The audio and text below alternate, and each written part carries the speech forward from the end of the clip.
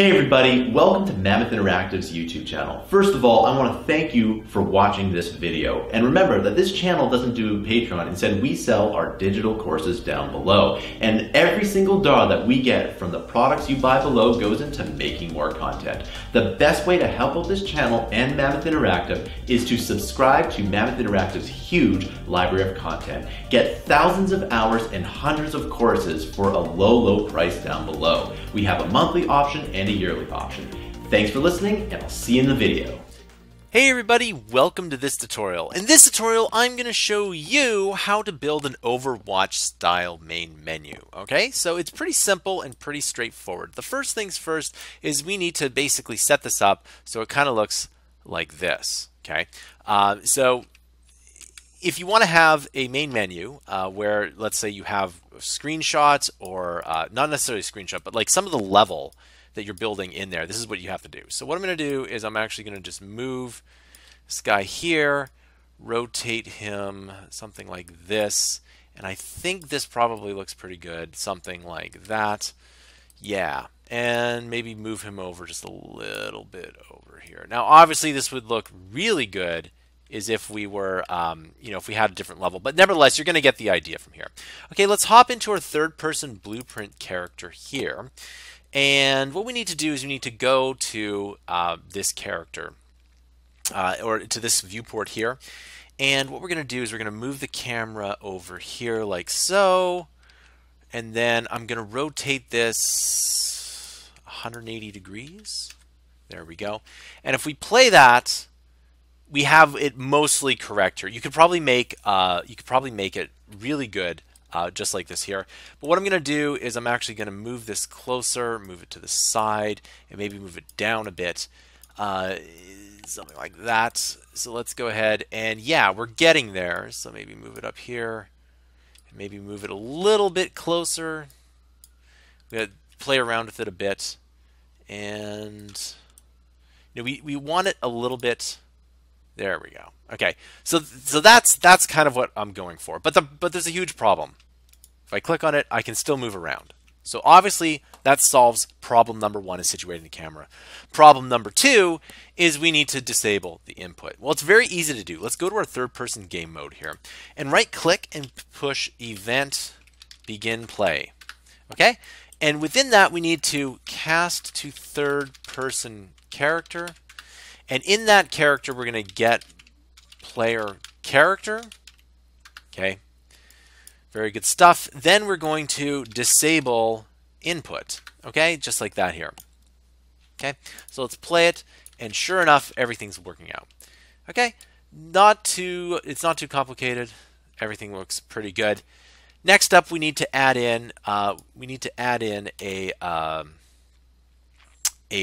user interface and then a widget blueprint here. Okay, and we're going to call this heads up display, and let's open that up.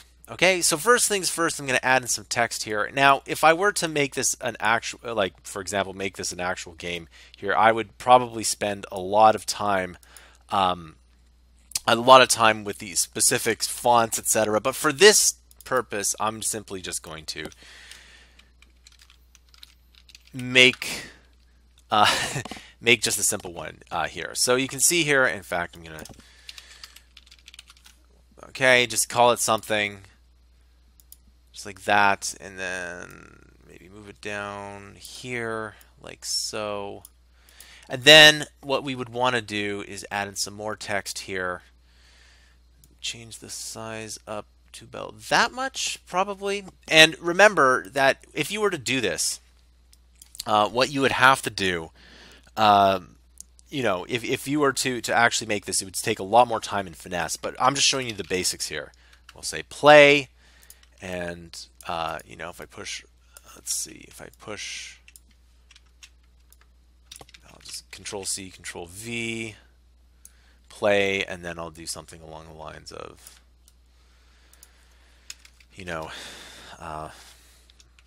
find game,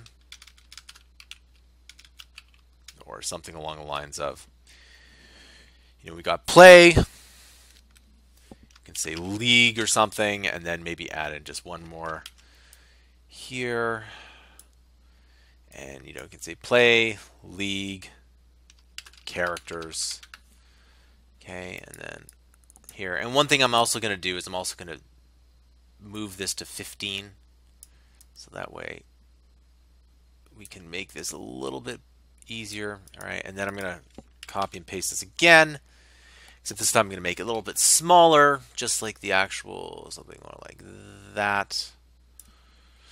A little bit too much. Let's say 40. Okay. Move that down here. And we can say, settings. We can say that this is, in-app purchase. And I'm just making stuff up at this point. Okay.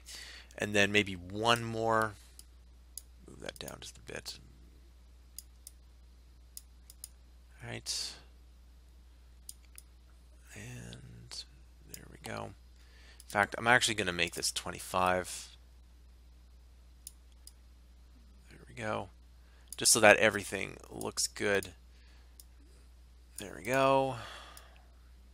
Maybe down one. Down one. There we go. And I'm going to take all of these, move them down a bit.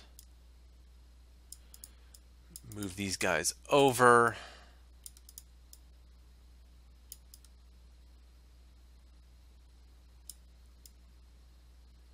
And then, something like exit.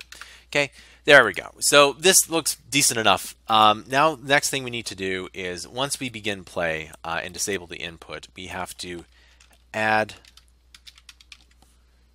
let's create widget.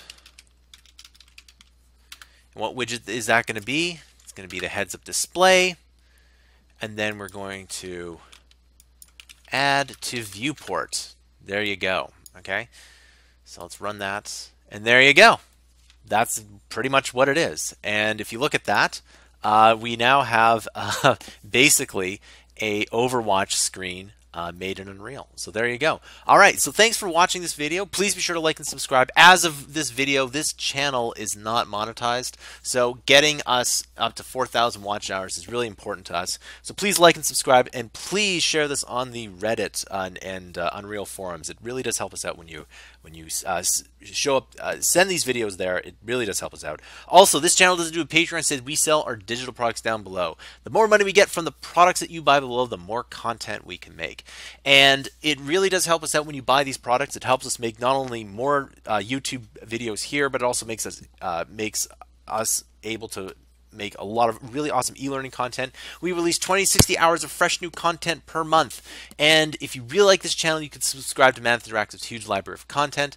We have monthly and yearly options. It really does help us out, especially when you subscribe for the yearly options. Thanks for watching, and I'll see you in another video.